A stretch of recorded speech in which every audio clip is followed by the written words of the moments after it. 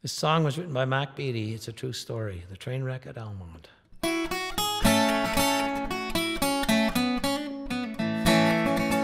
In the year of 42, in the last week of December, on a stormy winter's night, when the wind blew cold and raw, and the passengers and crew climbed aboard the Pembroke local, fresh from Christmas celebration, destination Ottawa. And a cold wind was blowing down the tracks they were going, and the locomotive labored hard, his heavy load to draw. But how little did they know that disaster lay at Almonte, all aboard the Pembroke local, destination Ottawa. It's 100 miles or more from Ottawa to Pembroke, and the engineer was trying his best to make up time. They were losing all the while with the long stops at each station, and gaining far behind them came the troop train down the line. And a cold wind was blowing down the tracks they were going, and the locomotive labored hard, his heavy load to draw. But how little did they know that disaster lay at Almonte, all aboard the Pembroke local, destination Ottawa.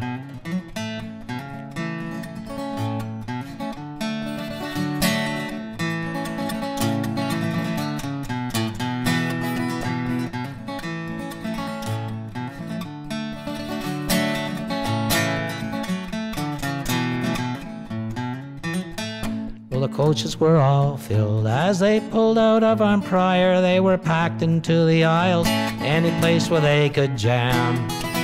With a lonesome whistle shrill, the firemen stoked the fire. They were cruising but still losing as they went through Pakenham.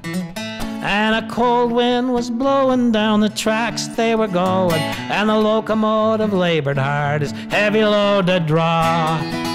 But how little did they know that disaster lay at Almonte, all aboard the Pembroke local, destination Ottawa.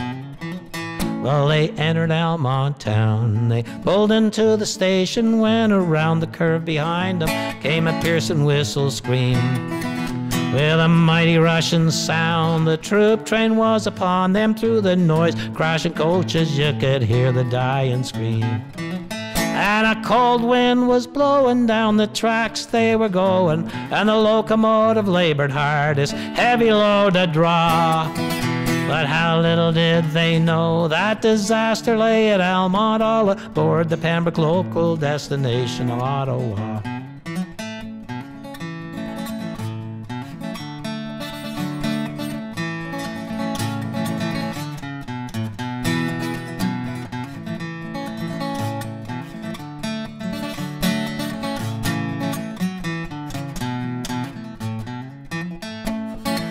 There were heroes made that night of courageous Almonte people, as they worked among the living, dead and dying too. There were many killed that night, valley people will remember, or the fateful Almonte train wreck in December 42. And a cold wind was blowing down the tracks they were going, and the locomotive labored hard, his heavy load to draw. But how little did they know that disaster lay at Almonte, all aboard the Pembroke local, destination Ottawa.